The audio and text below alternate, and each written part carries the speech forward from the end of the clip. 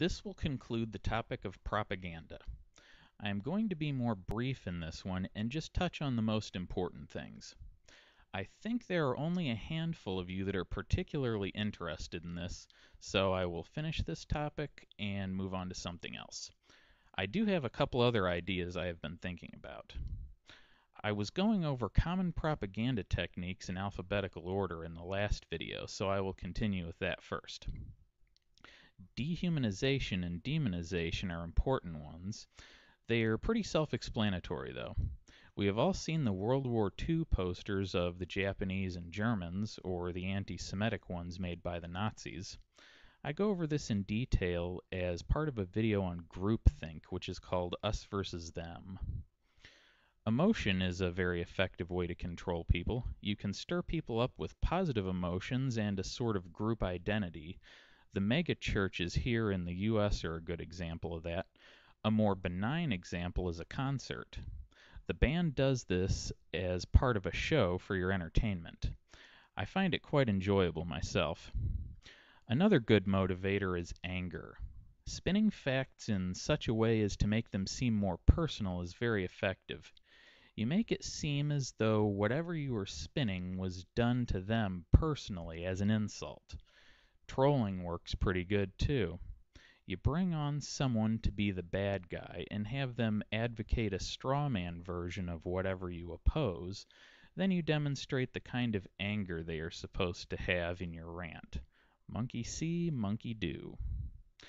But the most powerful motivating emotion is fear. Fear is the backbone of any good propaganda campaign. Fox News is a great example. They tell people about the impending doom that is sure to come from every topic they mention, like the Democrats being communist, socialist, and fascist all at the same time, or that Obama is a secret Muslim, those evil people who want to blow up all Americans.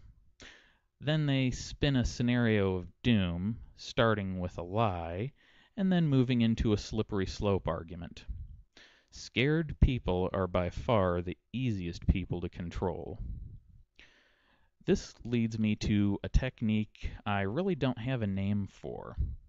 It's when you convince people you are the only information source they can trust.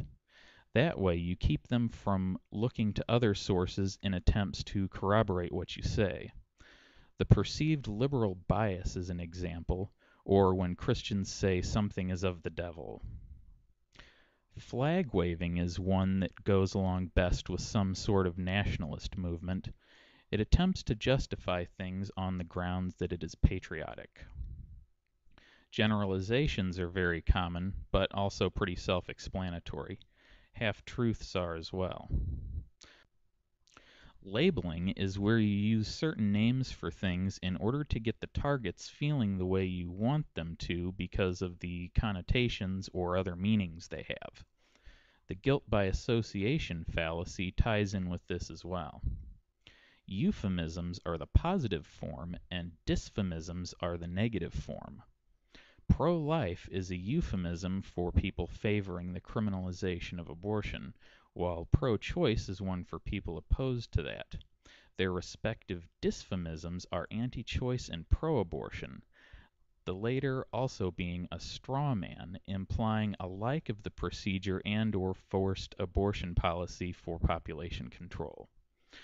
I'm sure you can all think of plenty more of these. Our public discourse is unfortunately littered with them, coming from all sides. Latitudes of acceptance is best described like this. You parade Glenn Beck around, and then afterwards, Sean Hannity doesn't sound so crazy, and Bill O'Reilly sounds perfectly reasonable. Lying, obfuscation, oversimplification, and quoting out of context are all important, but very self-explanatory. I think pretty much everyone knows what they are.